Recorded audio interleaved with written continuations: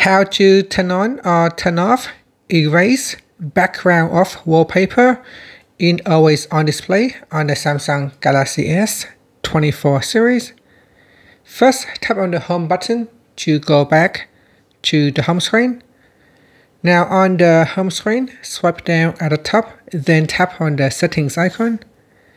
Next, in the settings page, we scroll down and then tap on lock screen and always on display. Next, tap on always on display, tap on the left hand side panel.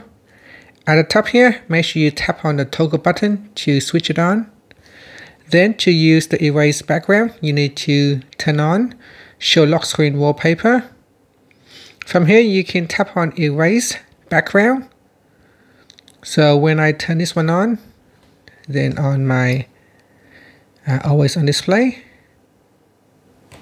so we just wait for the always on display to turn on. So that's the picture there with no background. So if I turn on, or if I switch off erase background,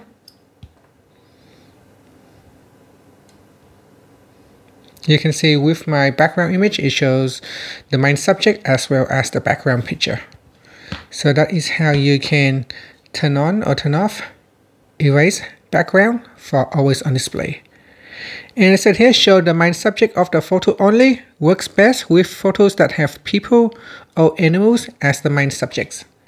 And that's it. Thank you for watching this video. Please like and subscribe to my channel for my videos.